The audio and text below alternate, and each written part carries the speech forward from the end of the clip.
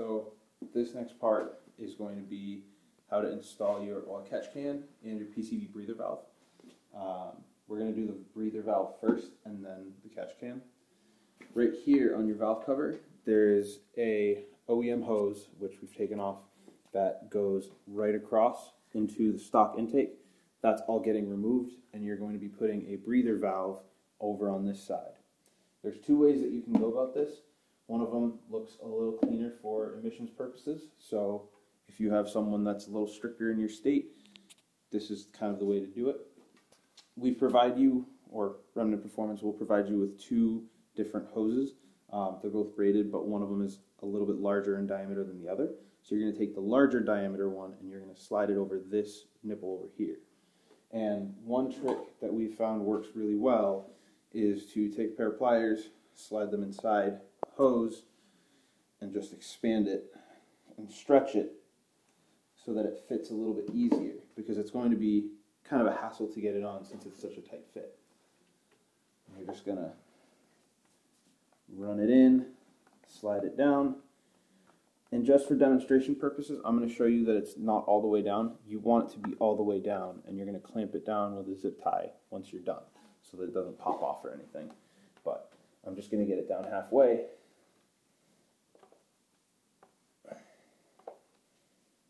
And then show you how to route it. So once it's on, for a cleaner look, you just run this hose underneath your wiring harness, pick it up with your hand, run it,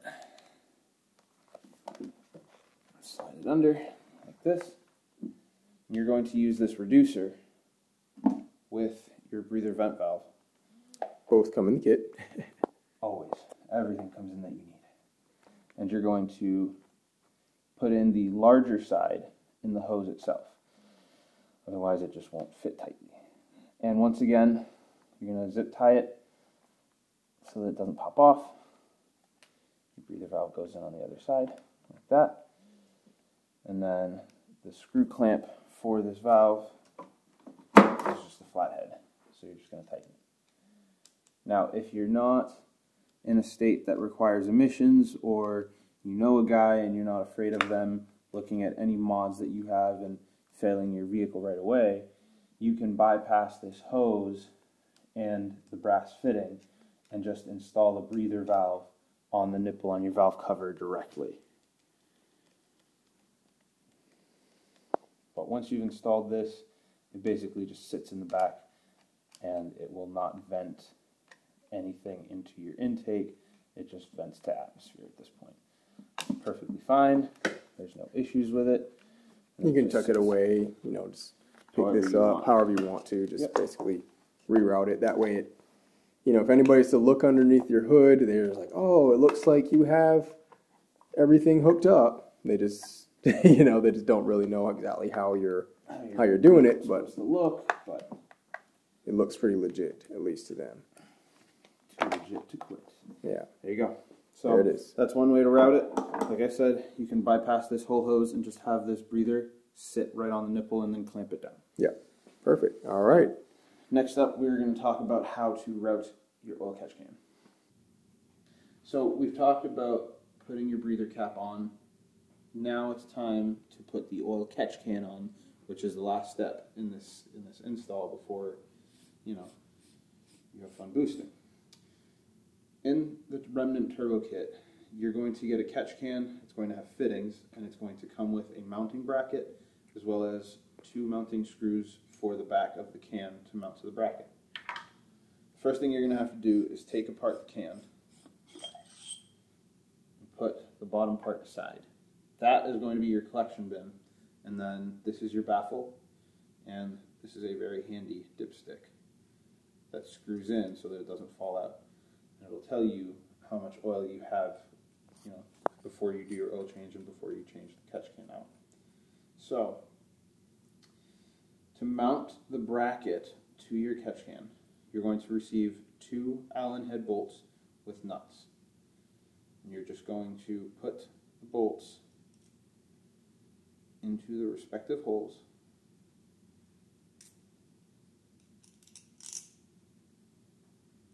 And then you're going to bolt them to the bracket.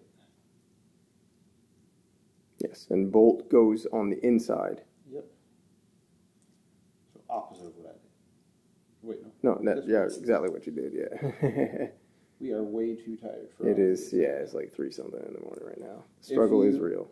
If you end up dealing with what I'm dealing with right now, a situation like this, where you can't run the bolt through because it's hitting this lip, take these 2 screws out, just loosen move it out a little bit, and then you'll be able to do the bolt. For demonstration purposes, I'm just going to put 1 bolt in right now and bolt it to the bracket and show you guys how it sits.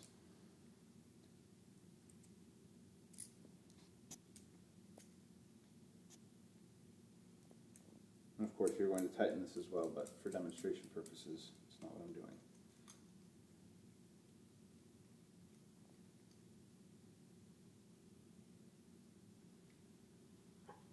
Put this back in.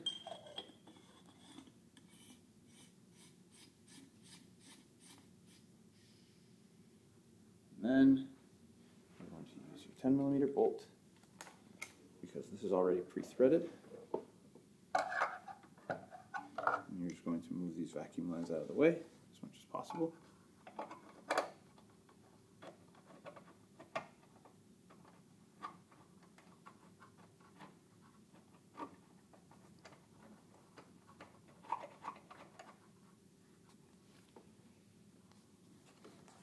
And of course, when you have your second bolt in, it'll be tight. You're going to hold it like that, and then your lines are going to go through.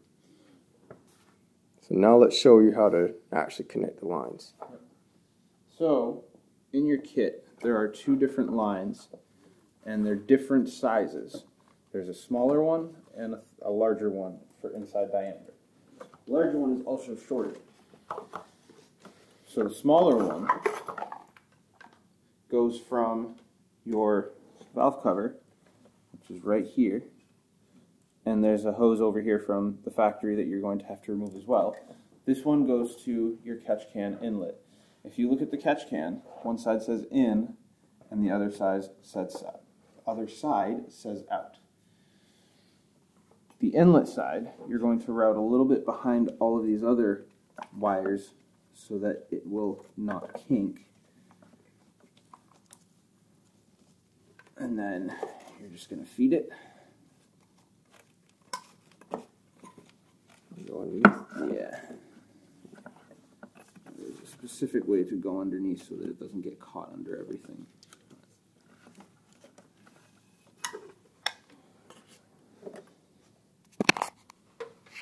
Yeah, I'll do that piece since I'm a little bit closer. Yep.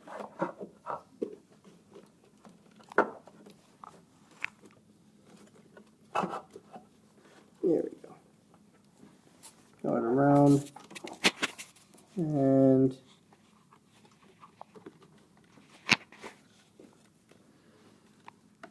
I'll show you as soon as it's all connected. got it.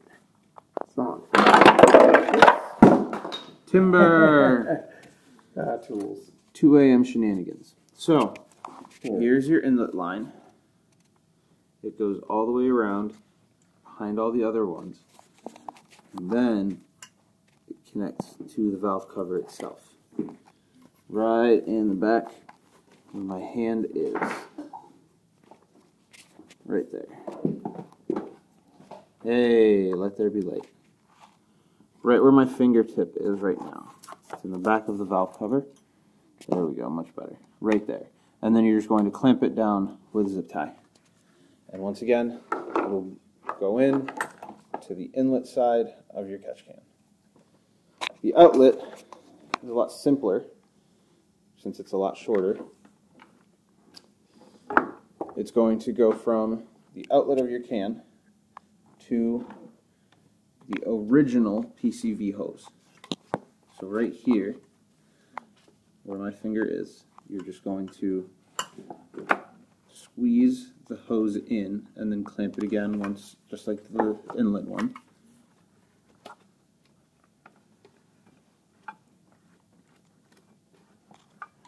And it's going to be a tight fit, so don't be discouraged by it. But it should fit perfectly fine. And then once again, tie it in. You get that all the way up, and yeah. All the way up. run it around, and it goes to the outlet. Perfect. And that's it. All right, the last thing you do is when you get to the catch can itself, you need your fittings. There's going to be a bunch of fittings in the plastic bag that you get. You want the small one and you want the medium one, okay?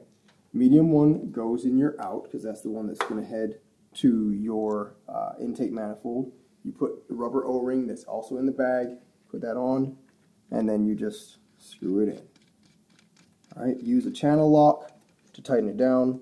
That's all you need to do, simple. Then you take the small one goes into your in. This is the one that actually feeds to the back of the block. It's going to be some work, but you'll be able to get it on to the hose that you got in here. And also the same thing for this one. It'll be some work, but you can get it on, right? So that's how you do it. Real simple, and there's your oil catch can install. And after this, everything has been hooked up in your turbo kit. You are ready to go boosting.